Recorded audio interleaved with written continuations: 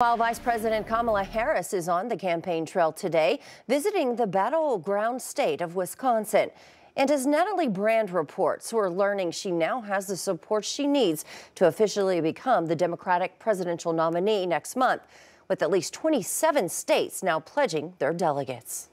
Vice President Kamala Harris hits the campaign trail Tuesday to visit the battleground state of Wisconsin for the first time as a 2024 presidential candidate. With more than half the states now pledging their delegates, CBS News estimates the vice president has the support she needs to officially become the Democratic presidential nominee next month. This Massachusetts delegate sees Harris appealing to younger voters. I believe that Kamala is the best way forward for our generation. On Monday, Harris told campaign staffers she'll rely on her experience as a prosecutor to go up against former President Donald Trump. I took on perpetrators of all kinds. Predators who abused women. Fraudsters who ripped off consumers.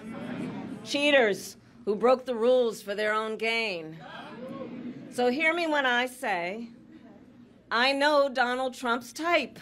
The Trump-Vance campaign wasted no time stepping up its attacks. The border crisis is a Kamala Harris crisis. Harris is actually even more extreme than Biden, even though that's hard to believe. As Vice President Harris continues to court Democratic support ahead of the convention next month, the big question ahead, who will be her running mate? She needs to choose someone that she's prepared to govern with, campaign with. Pennsylvania Governor Josh Shapiro sidestepped questions it might be him, and Maryland Governor Wes Moore told CBS News he's not interested in a new job. I would do anything to make sure that the vice president becomes the next president of the United States, but I'm not going anywhere. The Harris campaign says it's raised over $100 million since she announced she would seek the nomination. More than half are first-time donations. Natalie Brand, CBS News, the White House. Well, in his first remarks since dropping out of the race, President Biden called into campaign staffers to thank them and urged them to embrace Harris.